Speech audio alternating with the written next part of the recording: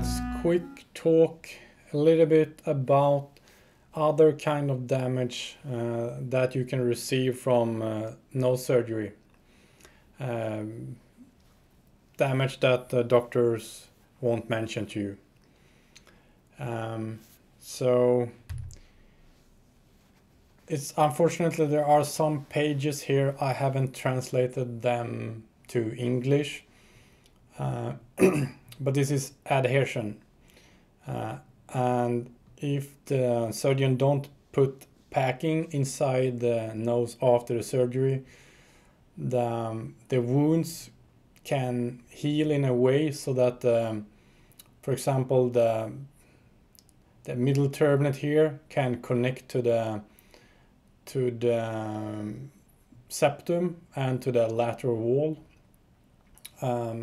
and that could cause a lot of pain, and it's also a risk to fix that afterwards. Next injury that can happen is a septal perforation, and that can happen if the surgeon removes too much cartilage during a septoplasty. If he removes too much, there will become a hole, and that hole can become infected, and bacteria can enlarge the hole, and it's not easy to fix afterwards. You can try to put a plastic or a rubber button, but it won't be perfect. Another reason for septal perforation is also if the surgeon destroys the septal mucosa during the septoplasty. If he tears the mucosa, the cartilage within the septal wall will not get nutrition and blood supply. So in time that cartilage will die and a hole will appear, and that hole can become very large. Some complications you can have is disturbed airflow in the nose. You can get the whistling sound, the mucosa will become dry. You can get bleeding, you can get crusting, you can get the nasal obstruction, or at least it feels like nasal obstruction because you have destroyed the thermoreceptors, the nerve endings in the septal mucosa. And you can get a nasal collapse with the appearance change of the nose. I'll leave to you to read the rest yourself here. Another thing that can happen to you when you have partial or total turbinate reduction with scissor and scalpel is that you can have a hole into your sinuses, into your maxillary sinus. So the thing is that the surgeon, he cuts this part and removes the tissue, and he uses a tool like this one here, and he bends and break off some parts, and if he comes too close to the wall here when he's going to remove the turbinate bone, he can easily by accident remove some parts of the wall here, and then you have a hole into your sinus, and that you can't do anything about that. In my case, this hole is quite small. I haven't been able to measure it really, but I would say it's probably not bigger than a 1.5 centimeters or something. But I think in some cases the entire wall is gone between the nasal cavity and the sinus, and of course that will cause you a lot of problems, and you can't do anything about it. So this again is another reason to never ever have partial turbinate removal or reduction with scissor or scalpel. If the surgeon, in my case for example, had been using radio frequency, this could never have happened, or the likelihood of it happening would be extremely small. So yeah, that method is so fucking stupid.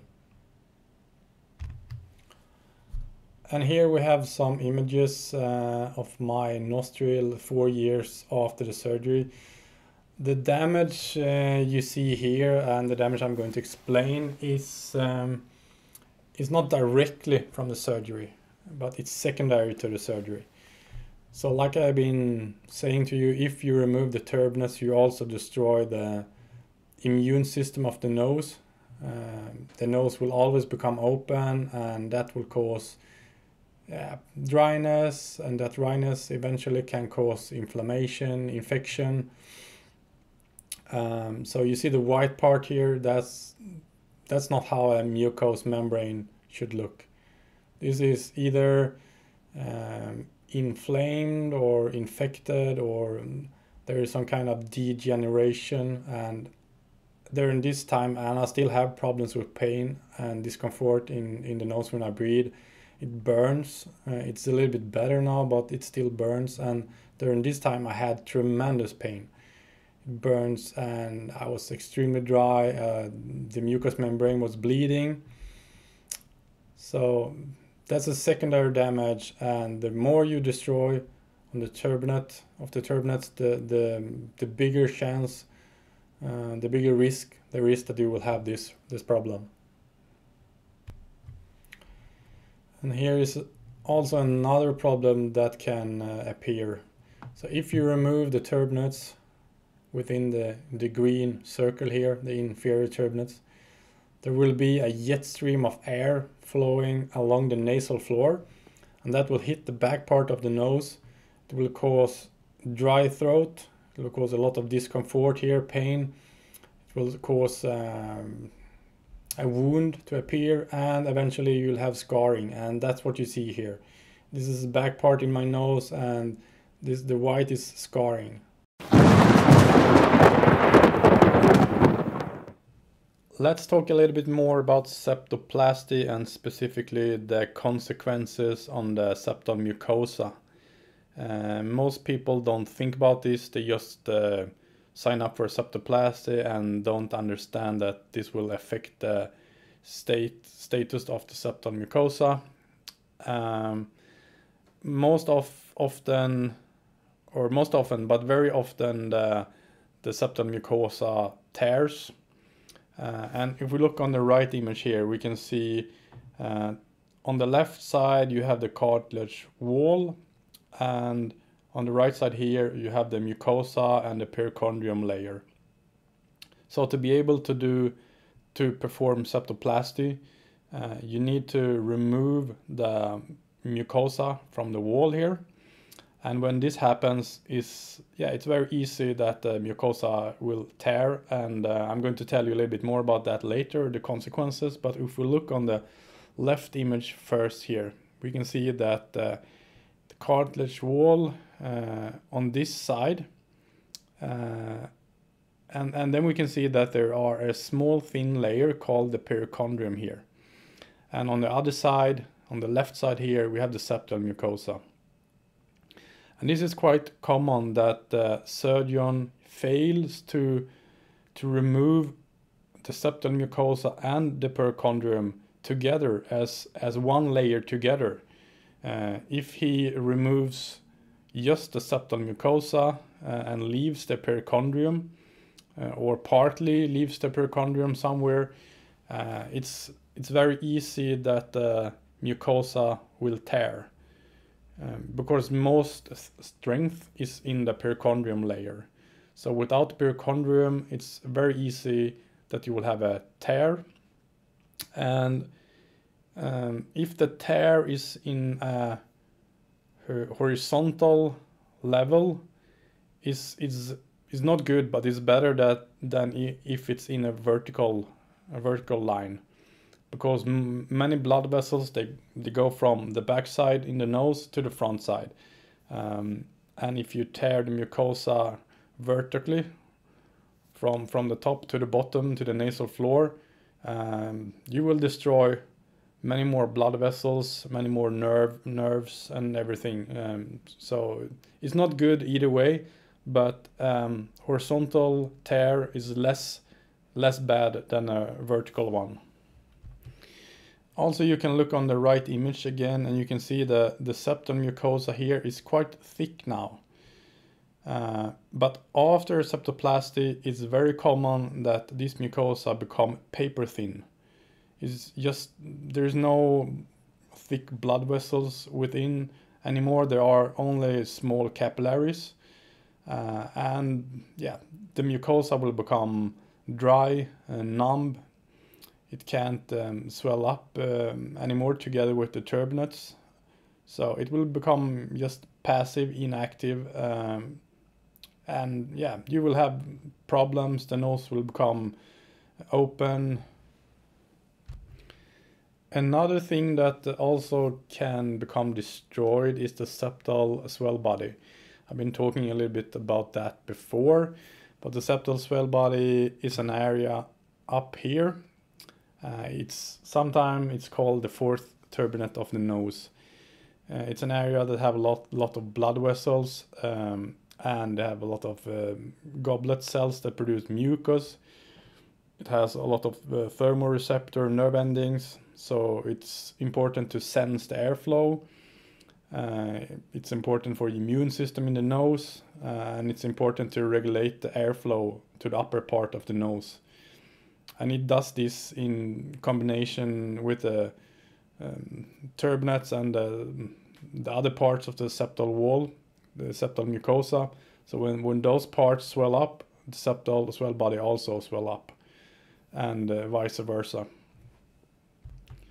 So a very common reason to have a septoplasty performed is if you have a septal spur. A septal spur, it's something that could be normal because many people have it, and it's a ridge between, you can see here that are 3 plates. So they crash together and form a ridge, more like similar to how a mountain range is shaped and designed. So yeah, and this ridge can go all the way back here to the middle turbinate. So if it goes all the way back here to the middle turbinate, that means that the surgeon need to remove the mucosa from the septal wall all the way back here. So there will be a really big area of the septal mucosa that will be affected from the septoplasty. And the bigger area, the more problem you can have, especially if the surgeon tears the mucosa. So if we look on the location of the septal swell body, we could see it here on an X-ray up here first. And I have made a circle here, so you can see on this image. So the septal spur is located here. So it's really close to the septal swell body here. So yeah, and you need to remove some extra cartilage, some extra septal mucosa here as well. You can't just remove it close to tight around the septal spur. You need to have some extra room to move around surgical instruments. Yeah, so in my case, the septal mucosa has become paper thin. My septal swell body is, yeah, it's more or less totally destroyed. I have explained this and I've showed images on this in this video here. You can see up to the left here. So if you want to know more about this, you can watch that video. If we look on the right image here, we can see the septal mucosa to the right here. First, it should be shaped in an arc like this, and it's not longer shaped like that because surgeon probably removed cartilage up here, and you can see where the septal spur was located before, because it's kind of like a trench here now. And you can see some probably old parts in here from the septal spur, and the mucosa is so thin now so that those parts almost perforate the mucosa. So in my case, this mucosa here is passive, it's inactive, it doesn't have any bigger blood vessels anymore. it can't swell up anymore. So the nose is just extremely open all the time. It's dry. I have no airflow sensation here. So he probably has also teared some nerves. And if we look on this image, this is my x-ray before the surgery. You can see here was my septal spur, and here's the location of the septal swell body. So you can see how close it is to the septal swell body. So of course this area will be affected. And this image to the left here, you can see before the surgery how thick the septal mucosa was, and this is after. It has become extremely thin. And this image also shows a little bit here that part is shaved. So yeah, this is something you need to understand also before deciding about having a septoplasty or not.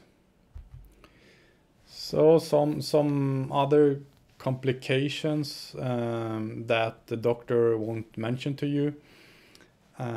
In my case, the appearance of my nose changed for the worse. So you can have asymmetry of your nose, bumpiness. You can have a narrower nose, at least in the middle part of the nose. You can have a valve collapse. I have a small valve collapse. I'm going to show you images on that later. You can have a septal perforation. I've been telling you about this before here.